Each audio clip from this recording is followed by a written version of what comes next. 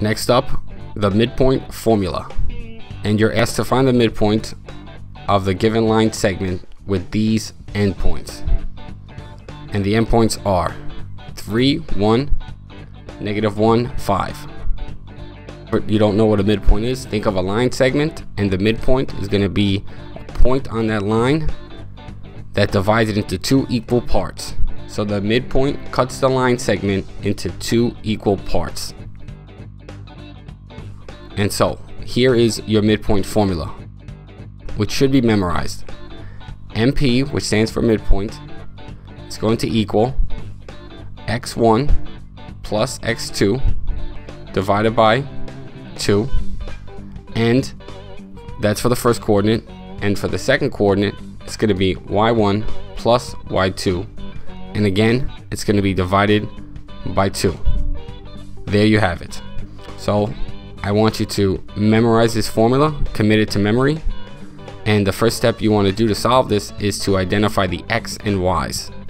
So we'll begin with the 3, and the 3 is going to be your x1. Remember, x comes before y in the alphabet, comes before y in naming the coordinates.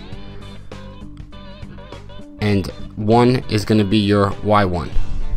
-1, take a guess, is going to be your x2. And 5 is going to be your y2.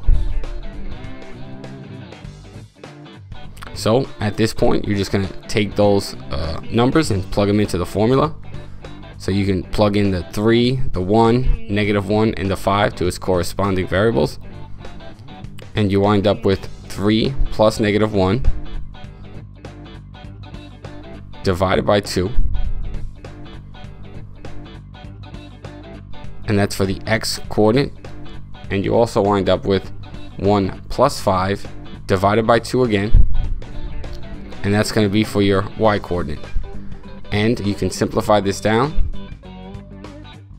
and that's 2 divided by 2, and 1 plus 5 will give you 6, and that's divided by 2. And continue to simplify this down, and you're going to get your midpoint.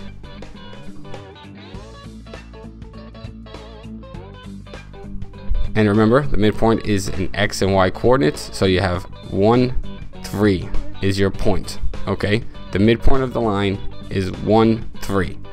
Good work, guys.